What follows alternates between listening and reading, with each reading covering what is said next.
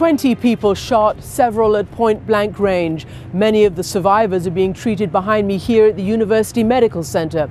And now authorities want to know what caused the alleged gunman, Jared Lee Loughner, to snap. We delve into the narrative of a once unassuming and gifted young man whose actions catapulted him into nationwide infamy. His harrowing deeds will echo through the annals of Tucson, Arizona's history as its most grim chapter. We extend our deepest sympathies and prayers to all families who bore the brunt of the unhinged actions of this one man. Welcome to Tucson, Arizona, a radiant city nestled within the arid landscapes of the United States' southwestern corner.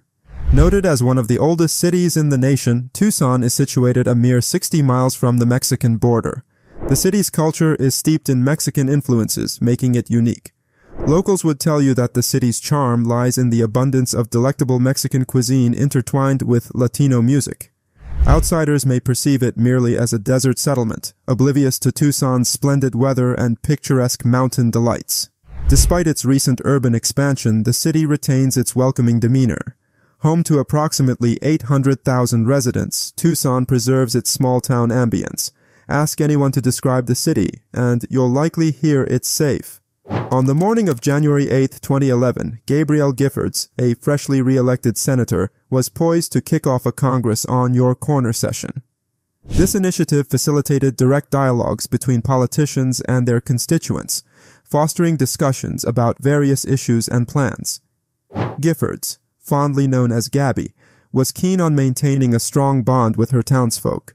She eschewed formal settings, valuing accessibility and staying attuned to the community's needs. Many eagerly anticipated their encounter with the senator on that bright, azure-skied Saturday. However, unbeknownst to the cheerful crowd, a threat was looming. At exactly 10:10 a.m., Tucson's tranquility was shattered by the actions of a 22-year-old man, Jared Lee Loughner. In a chilling 17-second rampage, Loughner claimed the lives of 6 individuals and left 13 others wounded. Among his victims was the Congresswoman herself, believed to be his primary target. But what drove Loughner to undertake such drastic actions, causing irreparable harm to many lives? Were his actions born out of justice or the product of a troubled mind? Let's delve into the life of Jared Loughner. Born on September 10, 1988, Jared Lee Loughner was the only child in a working-class family.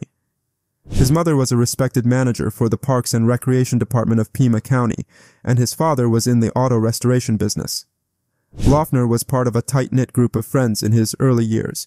He bonded over music with Layla Chavez, a former friend, around 12 or 13. Their friendship deepened when Layla decided to form a band, and Jared, a bass player at the time, would join her for jam sessions. Tyler Zorn, another old friend, recalls a different side of Jared. In their teenage years, they engaged in typical adolescent mischief, drinking, causing neighborhood disturbances, smashing mailboxes, and so forth. Despite these instances of delinquency, his peers did not perceive him as a threat. However, as Loughner transitioned into his late teens, the generous, laid-back musician began to morph into something darker. A pivotal moment in his life was a failed high school romance. After a brief relationship, the pair parted ways, leaving Jared heartbroken. He reportedly felt betrayed, leading him to distance himself from his friends and withdraw from school. As he plunged into isolation, Loughner eventually dropped out of high school in 2006. His gradual descent into a solitary existence flew under the radar, yet 5 years later his actions would shock the nation. On January 8, 2011, at 12:29 a.m., Jared Loughner secured his accommodations in room 411 at Tucson's Motel 6. Little did anyone suspect that a horrific killing spree would unfold in 10 hours. As the night advanced, Loughner was seen making multiple brief visits to a nearby convenience store. By 1 a.m., he had collected a roll of freshly developed film showcasing self-portraits clicked mere hours ago. These included several images of him clad in women's underwear and one featuring a 9mm gun atop a U.S. textbook. Loughner returned to his room with the developed photos at 4:12 a.m., promptly immersing himself in his subversive online world. After uploading these peculiar images, he spent the remainder of the night dispatching emails to his internet acquaintances, sharing his ideologies and bidding them farewell. Loughner had begun distancing himself from offline relationships in the preceding months, favoring an online community. His MySpace records revealed a penchant for revolutionary literature, including Mein Kampf. He was particularly fond of a site home to conspiracy theorists and skeptics, where he hoped his unusual viewpoints would find acceptance. His posts were often extensive, touching upon the U.S. Constitution, the illegality of high schools, and a belief in gold and silver as the only credible currency. His views became so absurd that some online acquaintances urged him to seek professional psychological help. During his tenure at Pima Community College, Loughner displayed a concerning pattern. Whenever sensitive topics such as abortion or war were broached, he responded with laughter and inappropriate jokes. His unaltered, smug demeanor, even when confronted by peers or teachers, was disconcerting. His constant assertion that others were idiots who failed to comprehend the reality of things was deeply troubling. Observers noted a significant shift in his behavior, continuing to evolve with each passing day. One staff member at the college vividly remembers overhearing Loughner's ramblings one day. The chilling tone of his voice prompted her to share her concerns with a coworker via email. She firmly believed in Loughner's potential for violence, speculating he might bring a gun to class one day. Unfortunately, her hunch was not unfounded. Loughner's disturbing online video was the final straw for the college authorities. In the video, he roamed the Pima Community College campus with a handheld camera, criticizing it as the epitome of financial waste in American education, among other derogatory comments. Following this incident, the college authorities convened a meeting with Loughner and his parents, warning of his expulsion if his behavior did not improve. He was suspended from attending classes, with a precondition for return being a favorable mental health evaluation from a psychiatrist. Predictably, Loughner could not produce the necessary documentation. How's it going? Thanks for the beat. I'm pissed off. What's that? We're looking at students who have been tortured. This is Pima Community College, one of the biggest scams in America. The students are so illiterate that it affects their daily lives. It is so illegal to sell this book under the Constitution. We are also censored by our freedom of speech. They're controlling the grammar. All the teachers that you have are being paid illegally and have a legal authority over the Constitution of the United States under the First Amendment. This is genocide in America. On the morning of January 8, 2011, at 7:04 a.m., merely 3 hours before he would wreak havoc, Jared Loughner departed from his motel room. His destination was a store where he aimed to purchase ammunition for his newly acquired handgun. However, his attempt to secure 9mm ammunition was thwarted, as his erratic behavior raised alarms for the sales clerk, who falsely claimed they were out of that specific ammunition. Undeterred, Loughner at 7:31 a.m. sought out another store and, this time without raising any red flags, managed to purchase 8 boxes of ammunition, amounting to a total of 400 rounds. With merely 4 hours left before his primary target, Congresswoman Gabby Giffords was due. Loughner was on the move once more. This time, he was en route home. As Loughner neared his house's entrance, he was intercepted by his father, who inquired about the contents of his bag. Wishing to conceal the fact that he was carrying 400 rounds of ammunition, Jared deflected the question, leading to a heated argument between the two. Their relationship, already strained in recent months, was further tested that morning. Concerned about Jared's conduct, Randy and Amy Loughner confiscated his car keys as a punitive measure. Despite their attempts to communicate with him, they could not progress. Regrettably, they were unaware of the horrifying act their son was about to commit. In their front yard, the confrontation between father and son continued. Unable to access his car, Jared retrieved a black bag from the trunk and walked off, leaving his father puzzled about his intentions. Needing a mode of transportation, Jared hailed a cab. Within minutes, he would initiate a killing spree that would stun the nation. By 10 a.m. on the same day, Tucson, Arizona, one of America's oldest cities, was rocked by a brutal killing spree perpetrated by a troubled 22-year-old. Just an hour before, an air of tranquility pervaded the city. The early January weather, a pleasant 70 degrees, made for an ideal outdoor environment, and the residents were looking forward to the arrival of Senator Gabby Giffords. The day's agenda at the local Safeway included a Congress on Your Corner event, an initiative by Congresswoman Giffords to facilitate interaction with her constituents. Supporters were alerted about the event the previous day, providing an opportunity for Giffords to gather insights into their political concerns. Little did Giffords and her team know the seemingly relaxed gathering was under the shadow of a severe threat. Jared Lee Loughner harbored a deep-seated hatred for the Congresswoman, a hostility that traced back to an incident from years prior. In fact, Jared had encountered Gabby Giffords at a gathering akin to the one planned for January 8th. During a prior networking event, he seized the opportunity to pose a question to the Congresswoman while in a queue. Jared told her, "What is the essence of government if words lack significance?" The question presented to Congresswoman Giffords needed more context, leaving her uncertain of an appropriate response. An associate of hers thanked Jared for his question and promptly moved on to the next, a decision that Jared perceived as a slight. This perceived disrespect ignited a growing animosity within Jared that persisted over the ensuing months and years. The animosity did not stop there. Further interactions between Jared and Congresswoman Giffords fueled his growing hatred. He sent a letter to her office, to which her representatives responded. However, they unintentionally addressed the response to Mr. Loughner instead of simply Loughner, an error that further fueled his ire and confirmed his belief of his intellectual superiority over those in power. This led to his disdain for authority figures, including politicians and educators.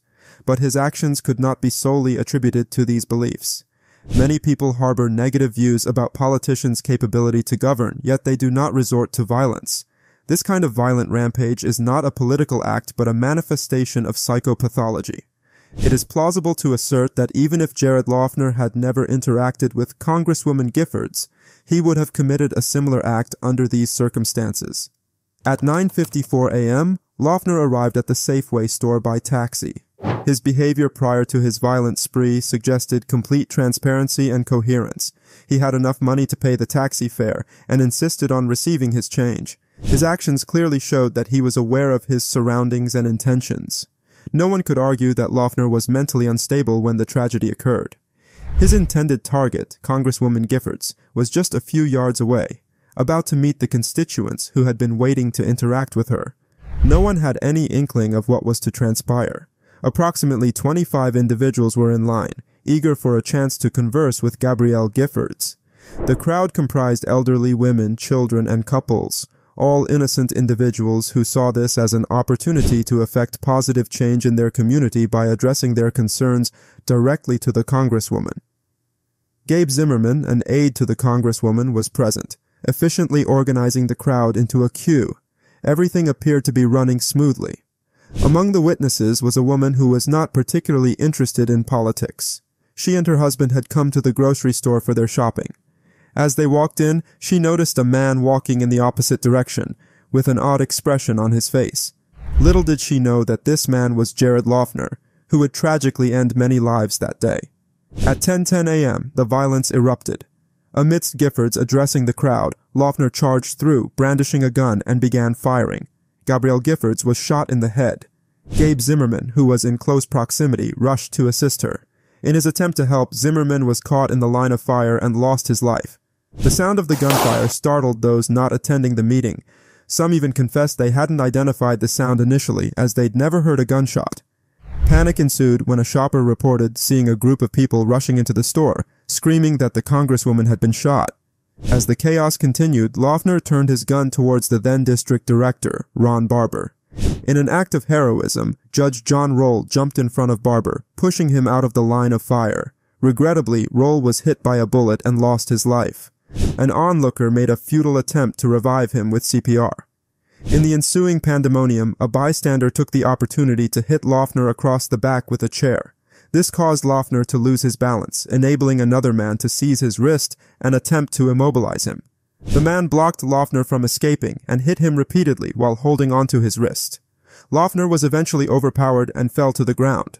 Amidst cries of, "Get the gun!" Loughner tried to grab a fully loaded magazine. Still, another individual snatched it away from him, along with the gun, leaving him defenseless. The man who successfully disarmed Loughner pointed the gun at him in a warning. With Loughner now subdued, the crowd regained some composure and the police were alerted.